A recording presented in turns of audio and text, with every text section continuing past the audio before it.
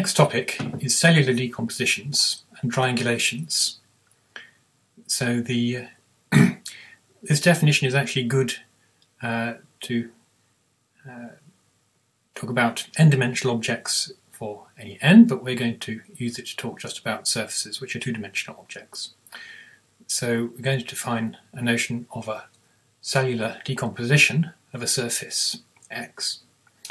So firstly, if n is 0, 1, and 2, and so on, we write dn for the set of points x in R to the n with norm less than or equal to 1.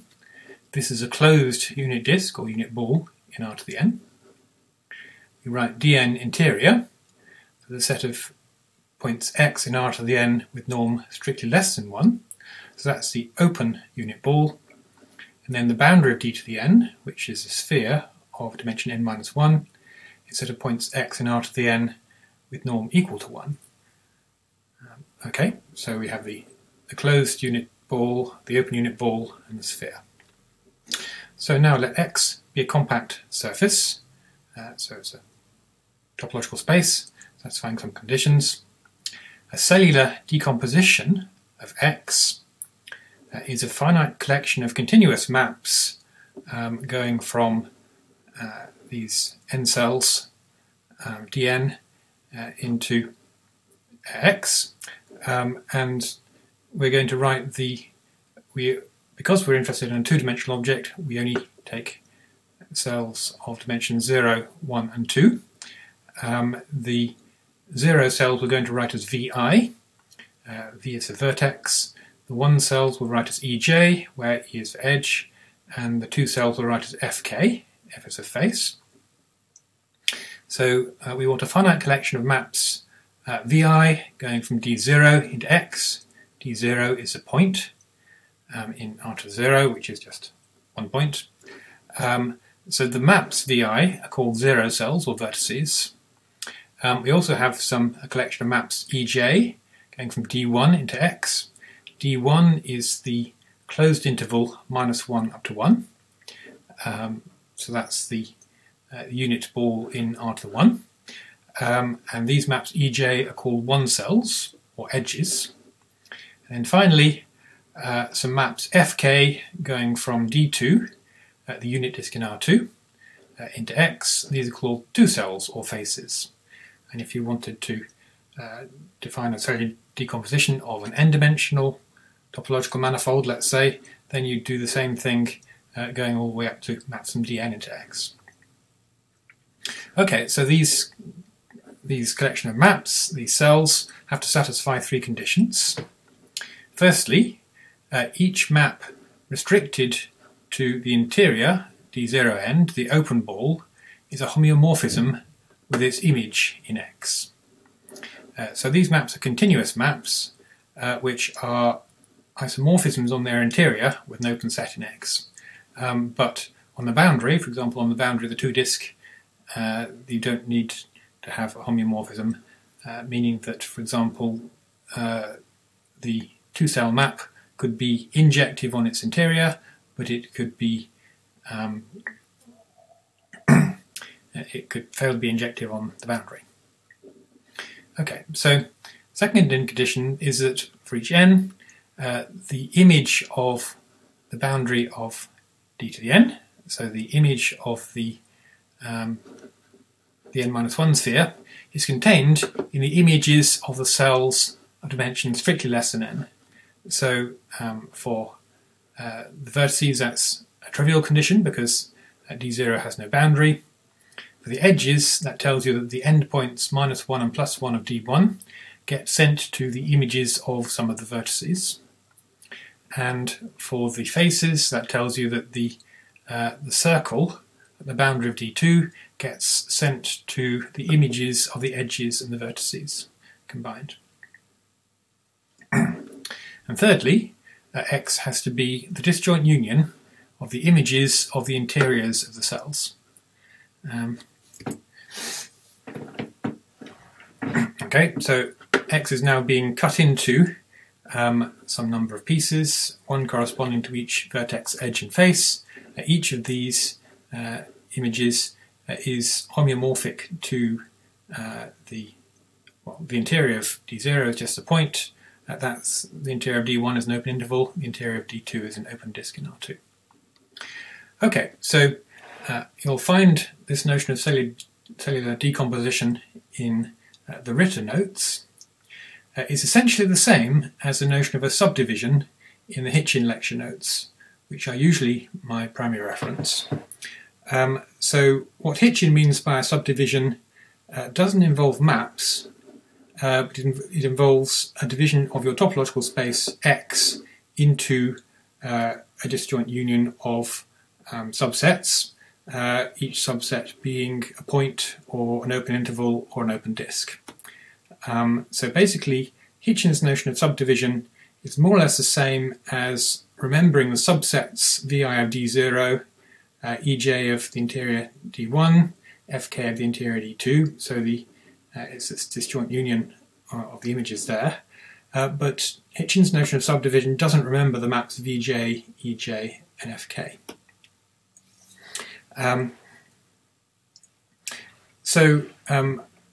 I chose to go with Ritter's notion of cellular decomposition rather than Hitchin's notion of subdivision because I find the conditions which Hitchin imposes on his sets in his subdivision not very transparent. For the purposes of answering finals questions, I really don't care which you use as long as you get the details right.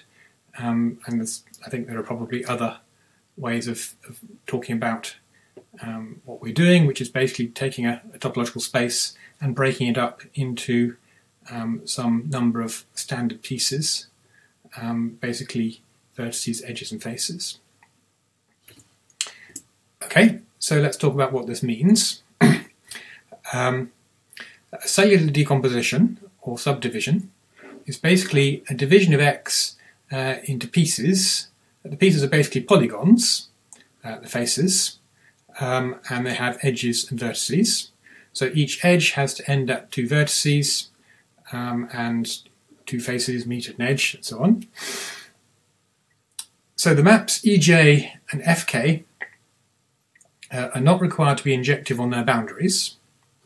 So that means, for example, that an edge could end at the same vertex at both ends. So this is a sketch of, let's say, the closed interval -1 up to 1 in R mapping into X goes here, and then at this point -1 is mapped to 1, and the -1, 1 point has to be the image of a vertex map as well. Similarly, a face could have repeated edges and vertices in its boundary. So here I've drawn a kind of section of a cylinder. I'm thinking of this section of a cylinder as being, well, a disk, but the disk is homeomorphic to a rectangle. So think about taking a circle with 4 points nominated as vertices around its, a disk with 4 points nominated as vertices around its boundary, and then you can kind of map that to a rectangle by kind of making the angles at the 4 vertices more sharper. So then we've taken this disk, we've bent it round and glued it to itself along a portion of its boundary to give us a portion of the cylinder. Here are 1, 2 vertices, 1, 2, 3 edges and 1 face. So in this case, the map from the closed unit disk in R2 into our topological space fails to be injective along this edge because 2 points in the boundary of the two disks are getting sent to 1 point in the topological space where the edges are being glued together. So that's an example of a face with repeated edges in its boundary. Okay, so we've talked already about planar models, which were what you get when you take a closed polygon in the plane and you identify pairs of edges, and then you end up identifying vertices of that polygon in groups. So a planar model is equivalent to a cellular decomposition or a subdivision which has exactly one face. So you're taking a closed 2-disk, which is homeomorphic to a polygon with vertices and edges, and then you're mapping that into your topological surface X in such a way that the interior of the disk is identified homeomorphically with an open set, and then the edges and the faces get identified in a non-injective way. Okay, so a triangulation is a special kind of cellular decomposition or subdivision. I use these ideas more or less interchangeably, although they're not quite the same, because the cellular decomposition contains more information. The cellular decomposition remembers the maps, whereas a subdivision forgets them. So triangulation is a cellular decomposition or subdivision in which each face has 3 edges and 3 vertices, possibly repeated in its boundary.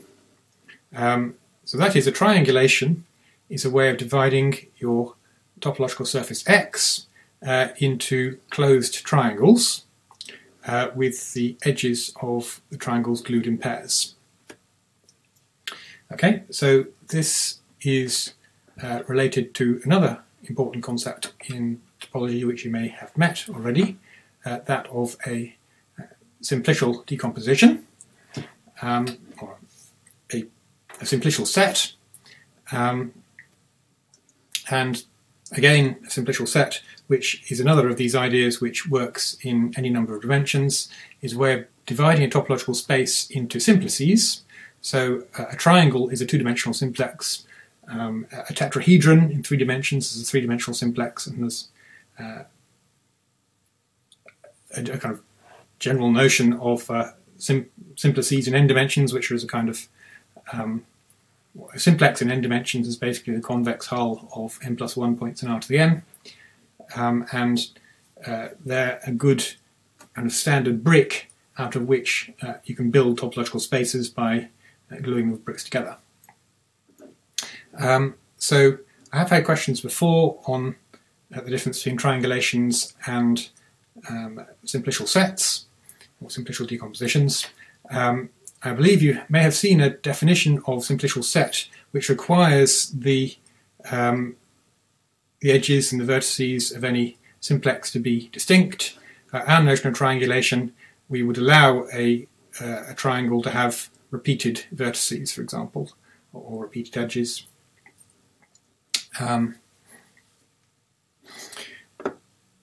So you could take 2 triangles and you could glue them along their entire boundary to make a 2-sphere, for example. That might not count, or perhaps it would count as a simplicial set. Anyway, as I said before, for the purposes of answering finals questions, I don't mind whether you do it in terms of cellular decompositions or subdivisions or whatever, as long as you get the details right for whatever model you've chosen. Okay, so one important result we will use is a theorem 2.1. Every compact surface X admits a triangulation. So the proof of this is beyond the scope of the course. Later on in the course we will comment on ways of constructing triangulations if X has a bit more structure, if X has the structure of a Riemann surface, if it's a compact surface with a complex structure, or a smooth surface, when you can imagine algorithms to actually build a triangulation.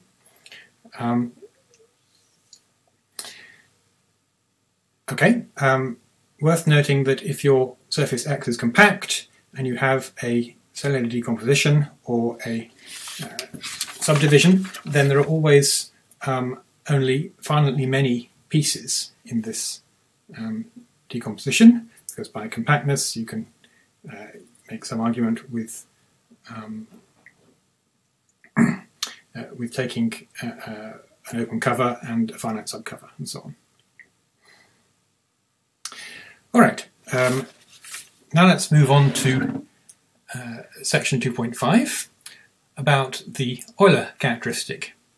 So the Euler characteristic is a number that we associate to a compact surface. In fact, Euler characteristics are well defined for essentially any sufficiently nice topological space. And we'll get on to what sufficiently nice means a bit later. But for the case of surfaces, let's make a definition. Let X be a compact surface. Now we choose a decomposition or subdivision of X which has capital V vertices, capital E edges and capital F faces. That is, V and E and F are the numbers of vertices and edges and faces. And the Euler characteristic of X is chi of X. So this is the Greek letter chi, which is more or less for the k sound. Chi of X is V minus E plus F as an integer. So you should certainly learn this formula. And the first thing to say about it, a theorem, is that the Euler characteristic chi of X depends only on X as a topological space and not on the choice of subdivision. And that would not be true, for example, if we chose some other linear combination or function of V's and E's and F's in general. It's a magic property of this formula that you can change the subdivision and the Euler characteristic is unchanged. Okay, so this proof is not examinable, and I'm just going to sketch it. So let's consider two transitions between subdivisions. Firstly, if we have one edge, cellular decomposition or subdivision, we can divide an edge into two. So given some edge, we can insert a vertex in the middle of it, which turns it into two edges. The effect of this on the numbers of vertices, edges and faces is V goes to V plus 1, because you've added that vertex. E goes to E plus 1, because one edge has turned into two edges, and you haven't changed the number of faces. So V minus E plus F equals V plus 1 minus E plus 1 minus F, because the one's cancelled, and therefore this expression chi of X is unchanged under this process. Secondly, we can imagine dividing a face into two. So think about your face as a polygon with, well, at least two edges, and we draw an extra edge across the polygon between two distinct vertices, and this then divides that face into two faces. So under this change, the number of vertices does not change. The number of edges goes to edges plus 1 because we've added that edge. Number of faces goes to faces plus 1 because that face has become two faces. And again, V minus E plus F does not change because these ones cancel. So chi of X is unchanged. And in fact, this notion of Euler characteristic works in n dimensions. If you had an n-dimensional topological space with a division into cells of dimensions 0 up to n, then the appropriate formula is you take the number, the alternating sum of the number of 0 cells minus the number of 1 cells plus the number of 2 cells minus the number of 3 cells, and so on up to your top dimension. And Euler characteristics in n dimensions have essentially the same properties. Okay, so we claim that any two subdivisions of X can be linked by a finite sequence of moves A and B and their inverses, plus continuous deformations of the subdivision. And because of this, if you take two subdivisions, you can link them by a finite number of moves. Each move does not change chi of X, so therefore chi of X is independent.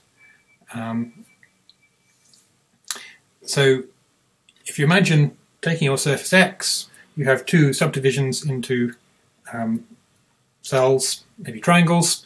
If you want to make to kind of transfer between those two subdivisions, you can basically make the subdivisions finer and finer. So you're dividing X into smaller and smaller little chunks, and you should be able to find essentially a kind of common refinement of your two subdivisions, which you can add more and more edges and faces and vertices till they become the same, and then you can take them away until you've mapped from one subdivision to the next.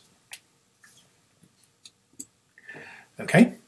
Now, as an alternative way of understanding what the Euler characteristic is telling you, there is a notion of homology group of a topological space.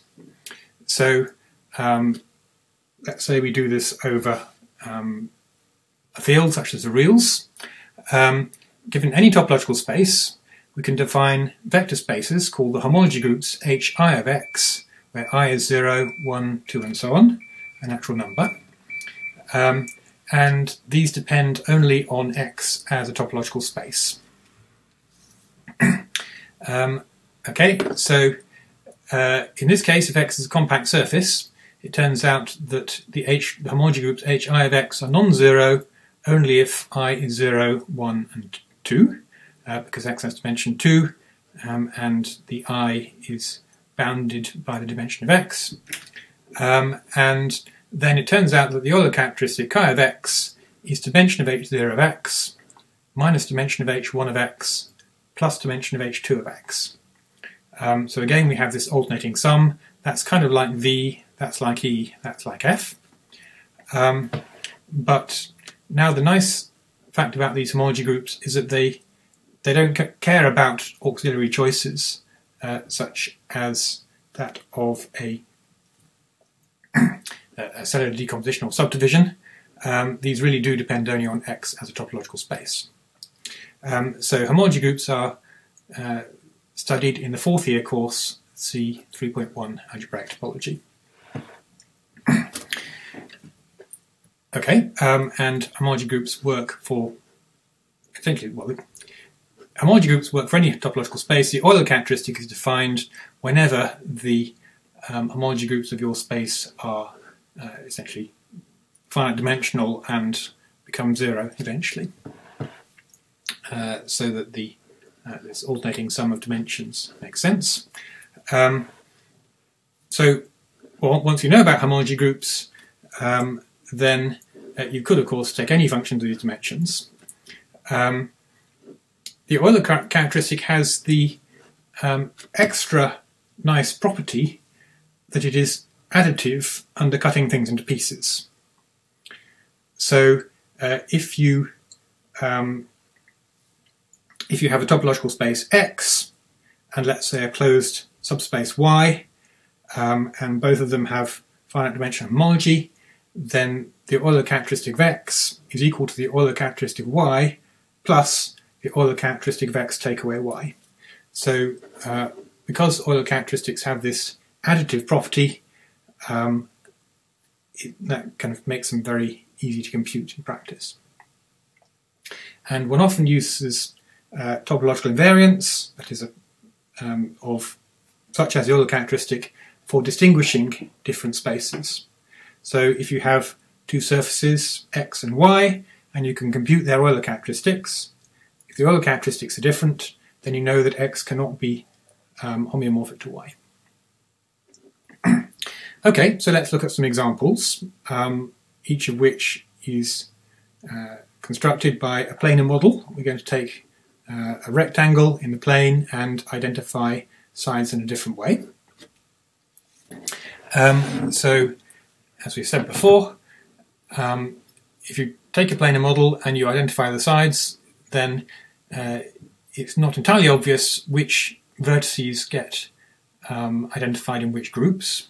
You have to do a sum by thinking about which corner gets glued to which, probably. And we're going to need to know which vertices are identified in order to compute the number of vertices in the result. and therefore to be able to compute the Euler characteristic. So let's start with X as a two-sphere, S2, built by taking a rectangle and identifying the top side with the right side in this way, and the bottom side with the left side in that way. Now, if you work out what it turns out that the top left and the bottom right vertices get identified, but the other two don't, and so I've written three different vertices. Here is a picture of what this looks like as a glued up topological space. We've got this two-sphere, and there's really the edges are drawn like this, with 1, 2, 3 vertices, 2 edges, and if you cut the two-sphere along here, you can unfold it into a disk, which is a one face. Okay, so in this case, we have 3 vertices, 2 edges, and 1 face. So the Euler characteristic of S2 is 3 minus 2 plus 1, which is 2. And you might like to play by just drawing for yourself different ways of dividing the two-sphere into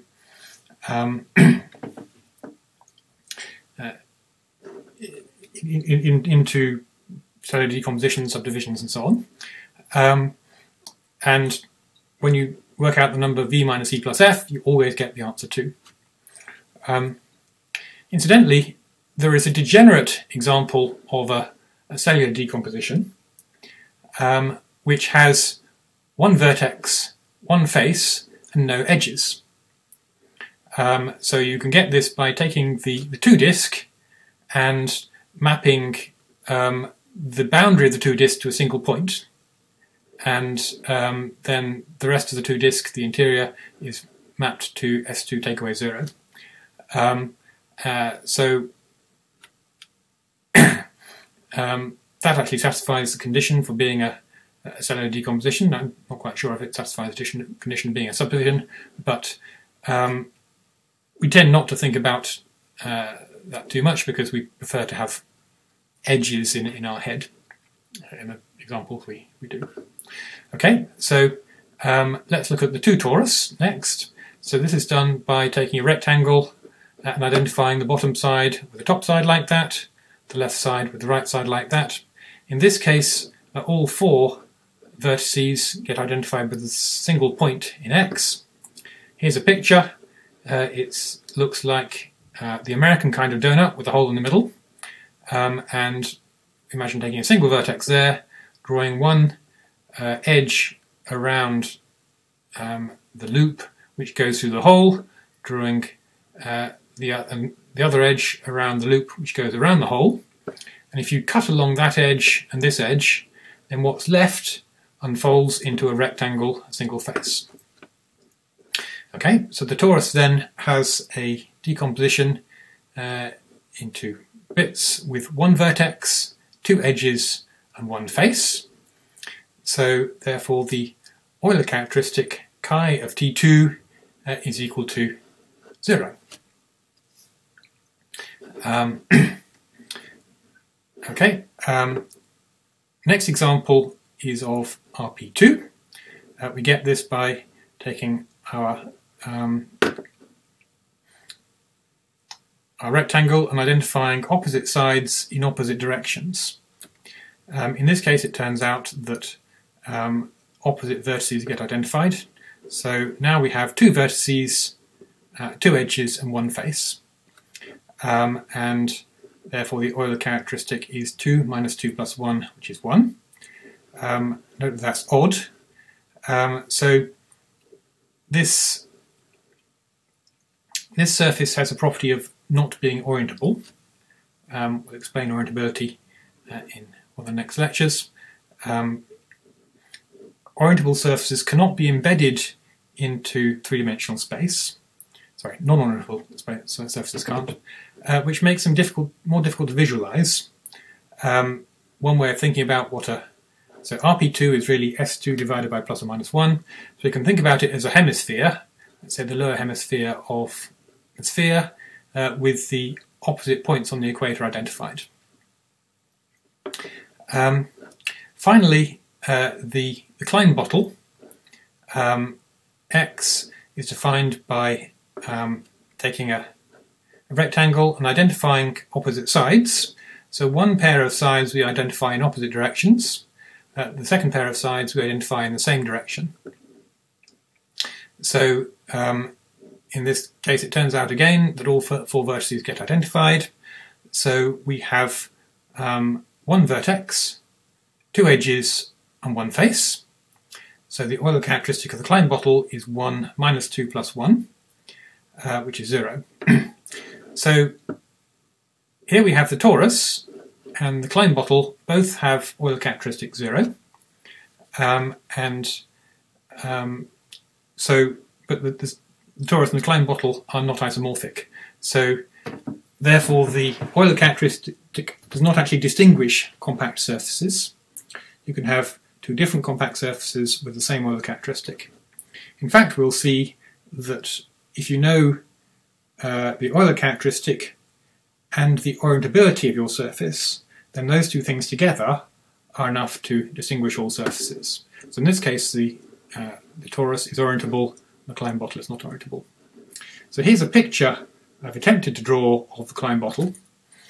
So because it's not orientable, you can't embed it into three-dimensional space. However, you can immerse it into three-dimensional space, where an immersion is a map from your surface into three-dimensional space, which is kind of locally injective, but the thing is allowed to cross itself. So here I've drawn something that a demented glass blower might have produced. So along this orange circle, the surface is actually passing through itself. So imagine this as being a bit like a wine bottle, where the neck of the wine bottle bends around, passes through the side of the bottle, and then opens out to get kind of plugged into the bottom of the bottle like that. So one interesting thing about this is that it doesn't have an inside or an outside. If you imagine trying pouring wine into this bit, then the wine can go out through here and then flow out of the bottom of the bottle.